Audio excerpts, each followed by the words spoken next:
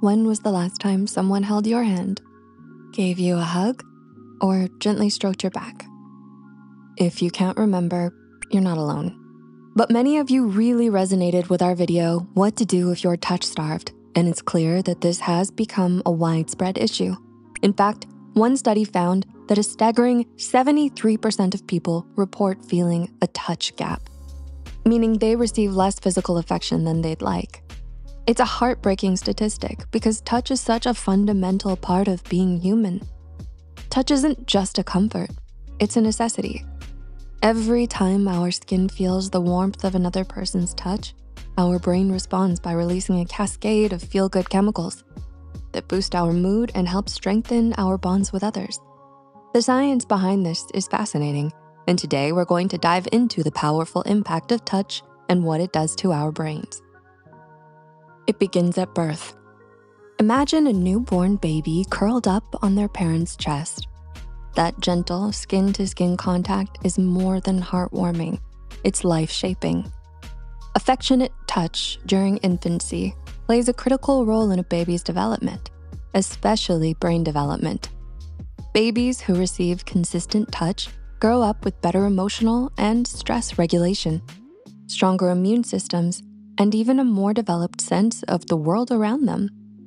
On the other hand, it was also found that babies who grew up neglected and lonely tended to have lower IQ scores, poor problem-solving skills, and struggled with learning to speak and understand language. The key areas of the brain responsible for emotions and social interactions were also underdeveloped. Essentially, touch builds the foundation for how we experience and respond to life. 4 hugs a day keep the doctor away. Think of hugs as your body's built-in stress relievers. When someone wraps their arms around you, it's not just comforting.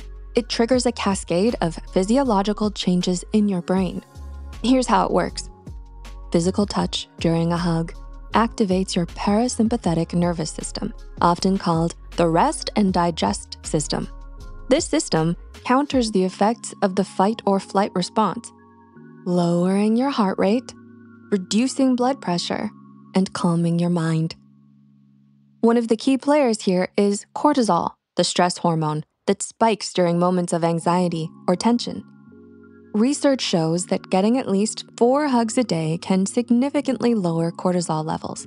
So, if you've been feeling frazzled, maybe it's time to seek out a hug, or 4. Natural ibuprofen. Picture this. You're anxious before a big exam or in pain after stubbing your toe, and someone takes your hand. Almost instantly, you feel lighter, calmer, and more in control. Why? Because holding hands releases endorphins. One example of this is childbirth. When the father tightly holds the mother's hand, offering comfort and support as the endorphins help ease the pain.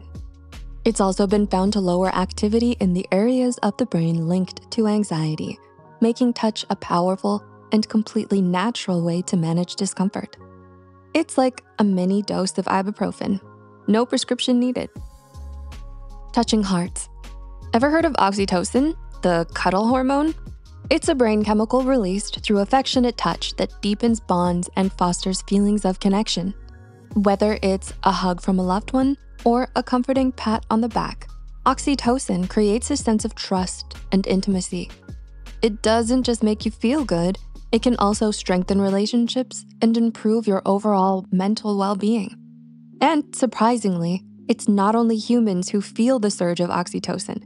Some studies show that petting our fluffy pets releases oxytocin too, not just in our brains, but in theirs as well.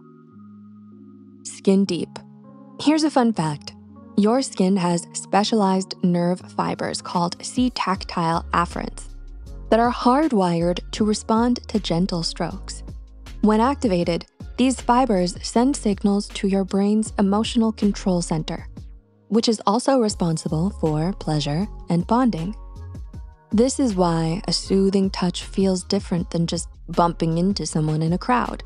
It's not just a physical sensation, it's an emotional one.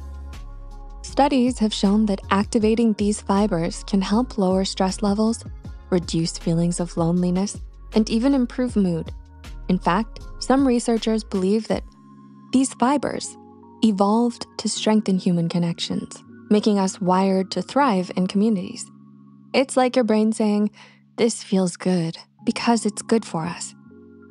These are just a few ways touch impacts your brain, but the main takeaway is physical touch isn't just a nice to have, it's a need to have. So here's something to ponder. When was the last time you truly felt the power of touch in your life? We'd love to hear your thoughts in the comments below.